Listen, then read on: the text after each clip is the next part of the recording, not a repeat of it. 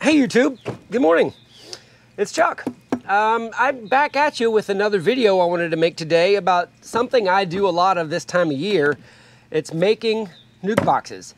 I sell kind of a lot of bees this time of year, a lot for a beekeeper with the apiary my size, and I'm always needing small nucleus boxes, either 5 or 3 frames. You know, bees are kind of expensive these days, and I've been trying to sell nuc boxes that are a little bit smaller, and I've established on a pattern I like, which is like this one I have here. It's all painted up. This is a 3-frame nucleus box, and it works really well for, you know, getting small colonies going. It's definitely not as strong as a 5-frame nuc box, but if you have a good strong 1.5 frames of brood and 1 frame of food in here, this will get going this time of year while there's a flow on very well. You know, if you're buying bees later in the year and you need a little bit more brood, perhaps a 5-frame would be where you want to go, but in the springtime a 3-framer is really good. And here in Zone 9A in Jacksonville, I have successfully overwintered bees in these smaller nucs.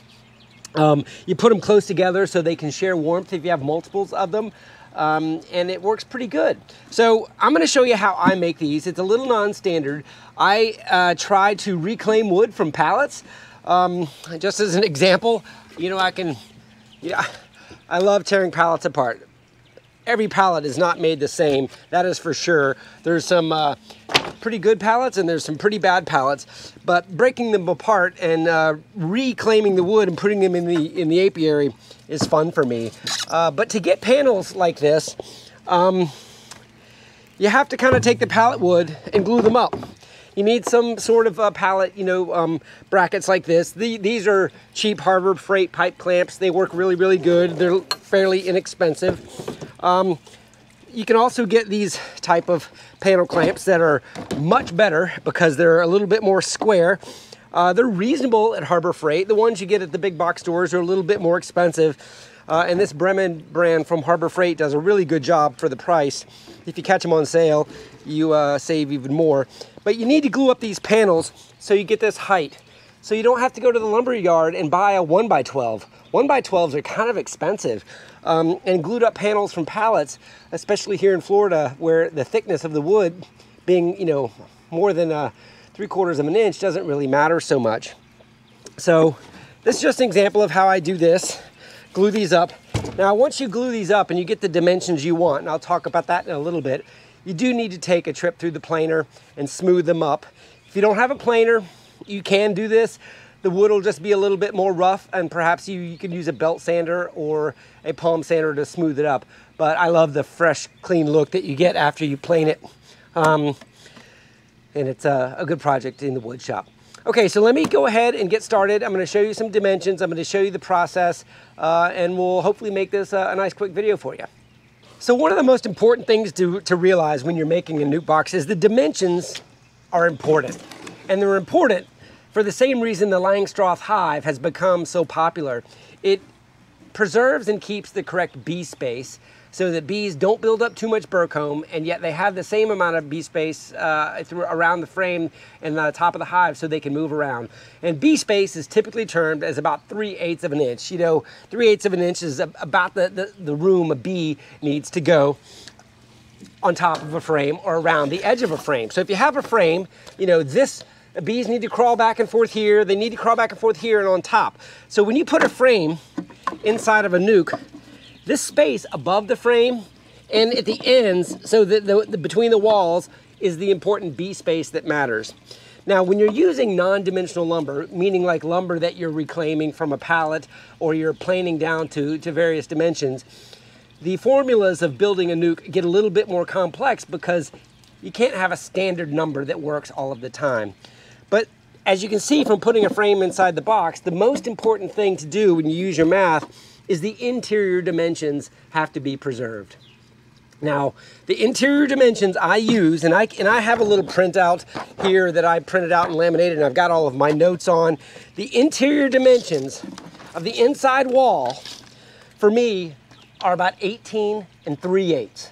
So that means when you put a standard frame in there with a frame rest, the inside walls, not the frame rest walls, the inside walls is 18 3/8.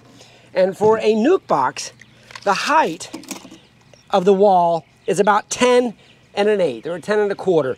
That's a little bit more than a standard super or a standard deep hive body you would put on, because those bodies go on top of a bottom board that has a little bit of space. A nuc box just has a board on the bottom of it, so you got to give a little bit more room underneath the frame so that the bees can walk out, because effectively a nuc box has a bottom on it, and that bottom needs to have the same space that a bottom board would have on your regular Langstroth hive. So whenever I get my non-dimensional lumber from the pallets or whatever I'm using, and I plane it down or run it through the bandsaw, to achieve 18 3/8 on the inside is the objective. Now, if I'm making a 3-frame nuc, I use a width of 4.5 inches, and you might be able to see that there, but 4.5 inches is this width right here on the interior diameter. That gives me a little bit of extra room. It's not really, really tight, and it's not too loose to put 3 frames in here. If I wanted to make this 5 frames wide, the dimension would be 7.5 inches for, you know, a good a 5-frame nuc with a little bit of space. So 4.5 inches for a 3-framer, which is what I'm doing here. 7.5 inches for a 5-framer. I use 10 1/4 on the sides. And remember, the interior bee space is 18 3/8. I'll put those dimensions up here on the screen if you want to write those down.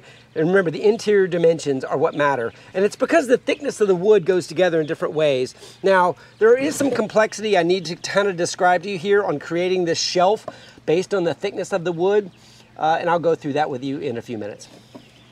So one dimension that is the most complicated one to figure out is the length of the panel that you need. Now, the reason this isn't straightforward with non-dimensional lumber, and I'm going to continue to say non-dimensional lumber because I'm using non-standard stock here, is that in order to achieve the interior diameter, interior length of 18 3/8, the length of the board here is dependent on the thickness of your end plates. And hopefully that makes sense. The interior dimension is what you have to achieve. So if you're going to put a board on the outside, then these pieces on the inside will be a little bit shorter. If you're going to put a board in the middle because it's a little bit thinner and you're going to use it as a shelf in a decoats method, and I'll describe that a little bit later, it's going to be a little bit longer. So when I am taking my pallet wood, generally I know I need something over 20 inches, and I'm going to have a little bit of stock on the end. So 20, 21, something like that. So when I take my raw pallet wood,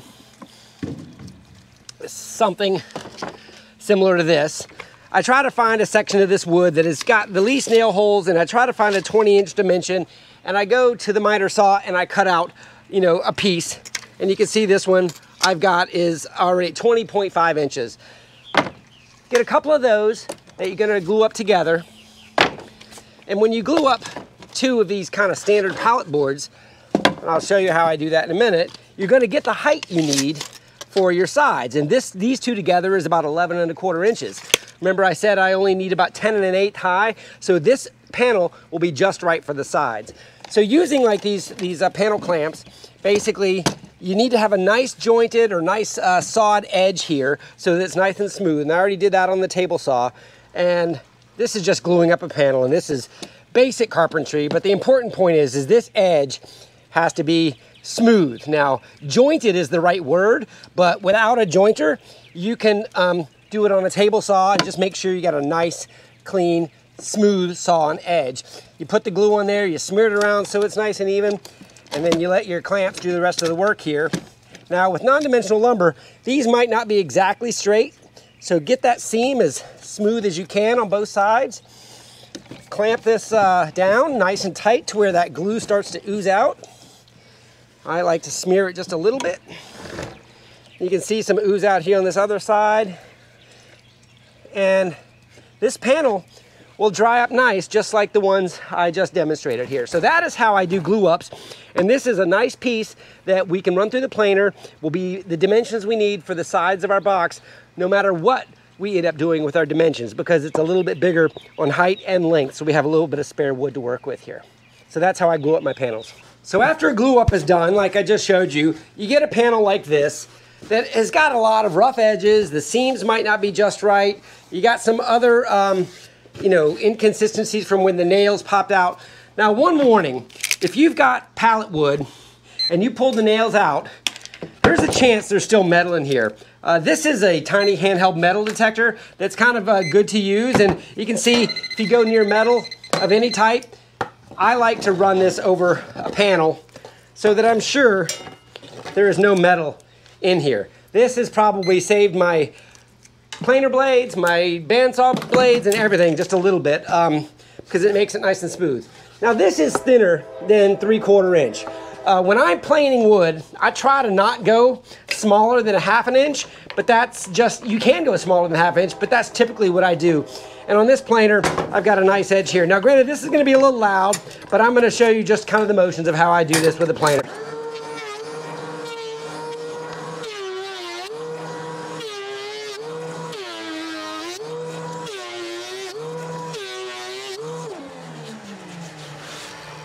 Okay, hopefully I was able to take the volume down enough for you. So that went down to a 1/2 inch, and I've got a nice plank here with some nice patina.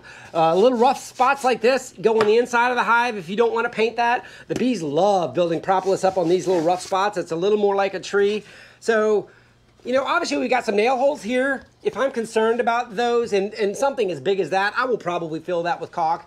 And a little bit of maybe even wood glue and sawdust for some of the big ones. The smaller ones like this just don't matter. Really big ones where you can see daylight through, that would let water through, we'll do that at our construction phase. But that's how I plane up these panels so they're nice and smooth.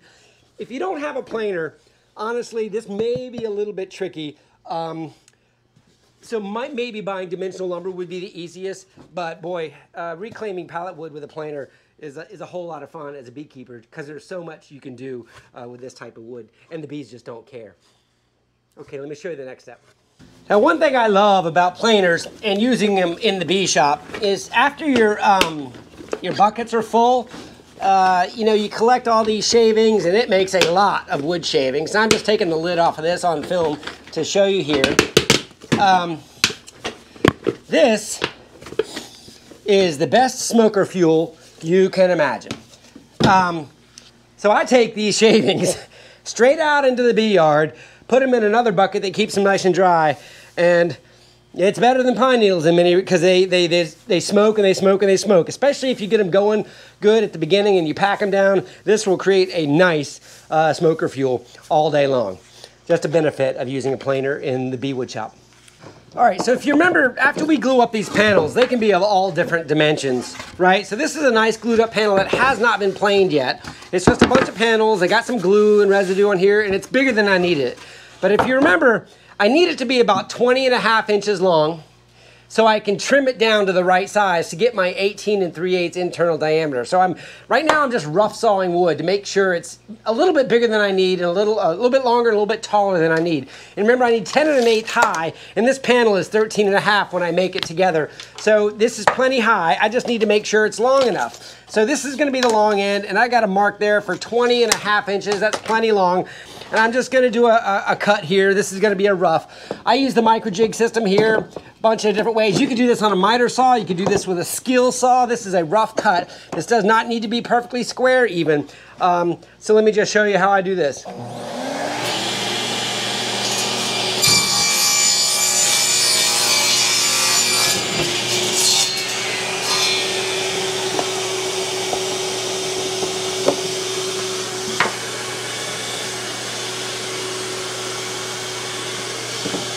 So now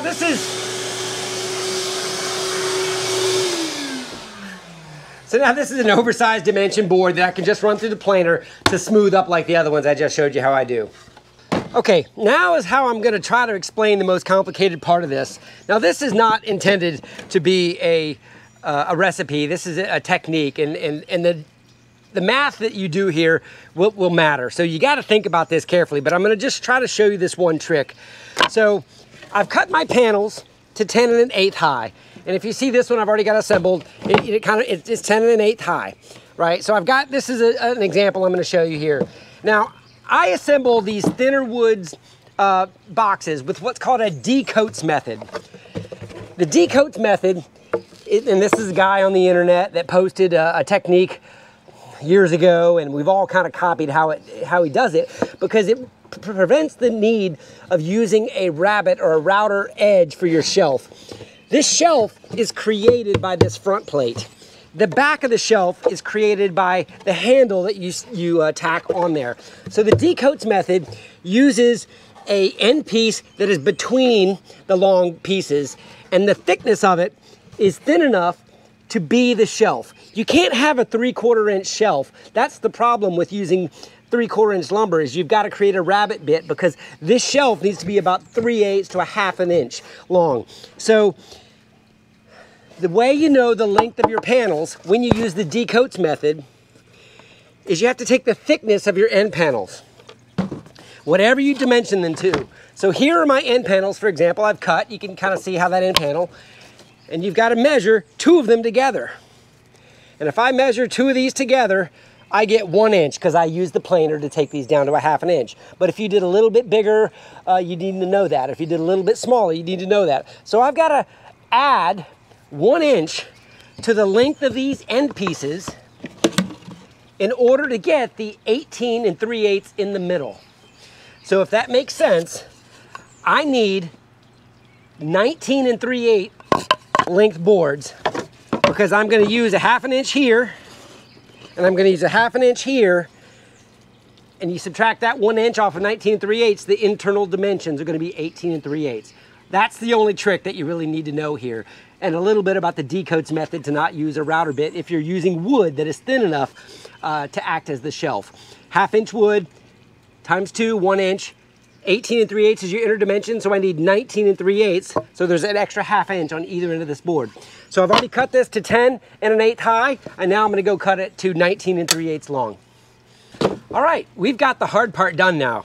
I've got the dimensioned plank wood here from my lovely reclaimed pallets, which I'm really, every time I do this, I feel happy. I've got my end pieces that are cut. Now this is 4.5 inches. If you remember, 4.5 inches is for the nuke. Let me get that dimension here. 4.5 there. This one's a little wider. I made this one wider. Don't want to confuse you. I made this one a little bit wider so I could put a feeder in here. This is 4.5. Will hold 3 frames. Now, the glue up is just, I did make one other cut that I hadn't told you about yet. You remember I told you that in the decoats, your shelf is the end piece. So this is going to go in the middle here. Now, what you may notice is my end pieces are shorter. That's because of the shelf. The end pieces need to be 5/8 shorter, so that when a frame sits in here, you have bee space on top. So this shelf end piece has to be 5/8 inch shorter than the end. So that's the last measurement I didn't tell you. Read up on the internet for a decoats nuke. Just remember, when you get dimensions on the internet, the dimension of the wood they're made out of makes all the difference. That's why you have to make inner dimensions your calculation. I'm going to go ahead and glue this up. I'm probably going to put it on fast forward. I'll stop it if I've got anything to remind you of along the way. There is one more step before the glue up, and this is much easier if you do it before you glue it up. You can do it later, but it's a little harder.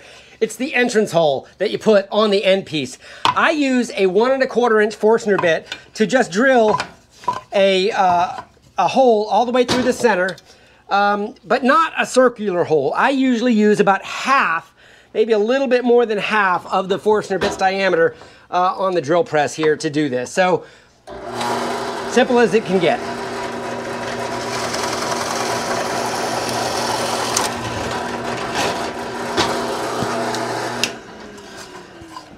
That's all I do for my entrance hole.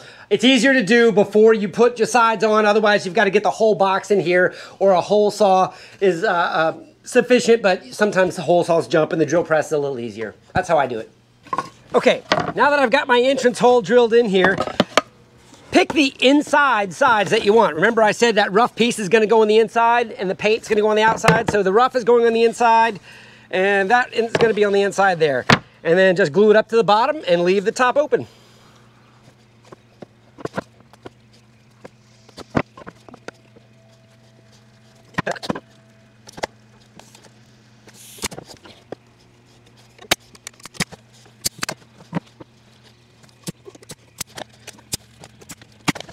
Okay, that may have been a little bit of comical if you actually watched that whole thing.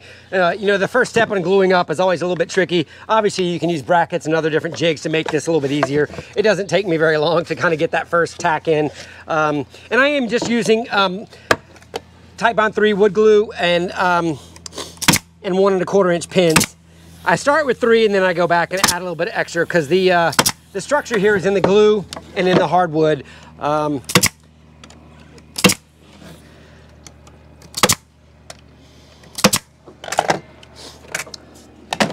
Okay, so there is the shape of our nuc. The rest is just window dressing. I'll show you as I go along. First of all, we need to do the end plates here. And I do these custom. So in other words, I come out here after I've stapled and then I mark them and then I cut them and put them on. I'll show you how that's done. Much of the scrap that was from these other pieces is what I use for these handles. I just set them up here, get the width right, got the mark, and then I'm gonna cut this in half and it's gonna have 2 pieces. That's all there is to it. Bottom wood that's pressure treated, you can use that. You know, this is the part that's going to be touching your stand or sitting on the ground or on your blocks, whatever you have. I like to do this custom fit just in case there was any wonkiness in your dimensions.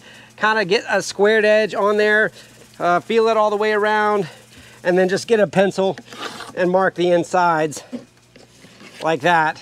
And then take it to the saw and then cut those lines there. So that would be for the top. And here would be for the bottom.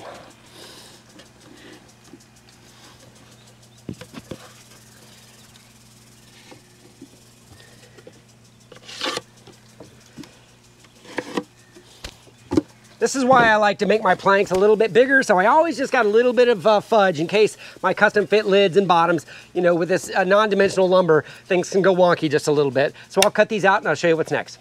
Now after you've got your lids cut, the last cut you really have to make is your feeder hole. Now, mason jar lids are not a standard size, and this was a hard lesson to learn, but you can solve this.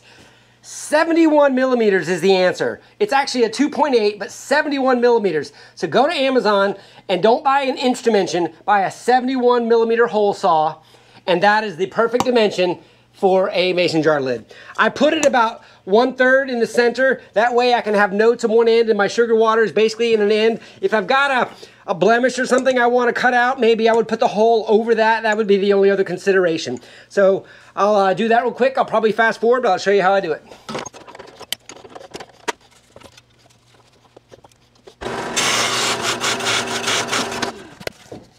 There is our mason jar hole. I'll show you how well it fits in just a second. All right, last little bit of glue up here, and I told you I'd show you how it fits. The mason jar fits perfectly in a 71 millimeter hole. Where the hole goes doesn't really matter. I like to put it on the ends. That's just technique. Now, this last little piece is just the glue up the bottom board, which we custom fit, so it should fit just fine. Perfection does not matter for the bees. If you want to sand it, take all the edges off before you paint it, that's the time to do that. The most important part here is the glue. Sometimes while I got that hole open, it's exposed grain there, I put a little bit of glue in there.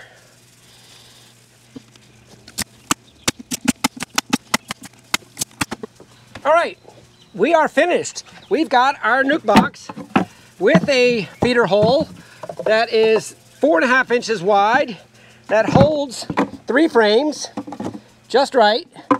And all we have left to do is paint this up to look just like one of these other ones. Now, I love to paint my boxes up with some colors in the bee spectrum of light. They cannot see red. They can see pretty much blues, greens, yellows, oranges, browns, things like that. So I give them a unique color. That way, if I'm using them as queen mating nucs, they've got something unique to come back to if you have a lot of hives of the same size. But these 3 framers have been great for me. Using pallet wood to do them. You can make 5 framers out of the wood also. But anyway, the camera's getting a little hot out here. Let me know what you think in the comments below. Appreciate you guys watching the channel. Trying to grow it a little bit more. Here's Chuck, Jacksonville, Florida, Zone 9A. Have a great day.